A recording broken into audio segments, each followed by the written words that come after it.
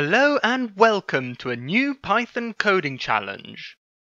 Although the title of today's video does actually look like something out of a Latin textbook, the maths behind it is actually much simpler.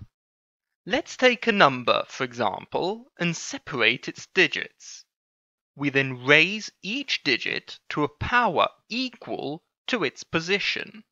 So in this case, we'd have 2 to the power of 1, 4 to the power of 2, 2 to the power of 3, and 7 to the power of 4.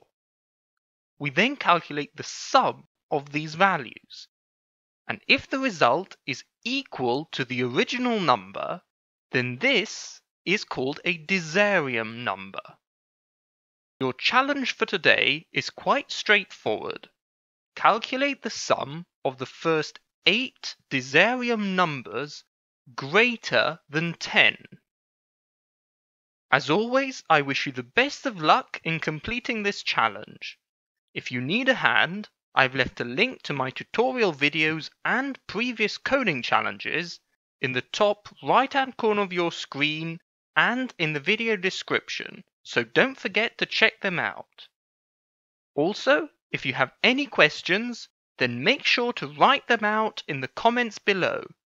This is also true if you have any suggestions for future topics that you would like me to cover on this channel.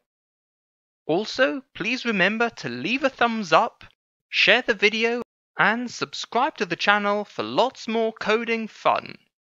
As always, I will see you next week for the solution to this challenge. And until then, happy coding!